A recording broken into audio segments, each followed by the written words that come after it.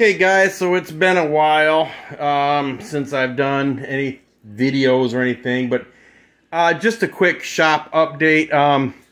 So as you may not know from other, garage door opener is now installed and working properly. So I finally have a working garage door opener, which means now I have to keep the center space clear so my beautiful wife can park her car. Also, I had made a video earlier, got your guys' suggestions, but I still went with, I guess, my own advice. So, entertainment system, still have the TV. At the time, I don't have a cable box for it, but it's there if I ever can afford to put a cable box out here. Again, I have a cable box, but radio, I do have a radio now. So, basically what I did was I have a car stereo and mounted on this board. Because the car stereo is 12 volt, I have an inverter, and I had this from years ago.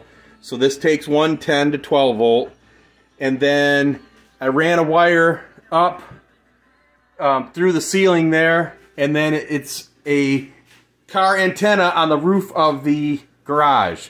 So I actually have radio signal in here again. I can listen to the radio. And then the other cool thing is this radio does have Bluetooth capability. So if I want to play radio or play something from my phone, Bluetooth, I can still put it on there. So pretty cool. So I'm glad to have radio again. I can get the baseball game or whatever, listen to the radio. And again, I have a garage door opener. So now the wife can park her car in the garage. Other than that, the workbench right now is a total mess from doing that, and so this disaster has to be cleaned up. And yeah.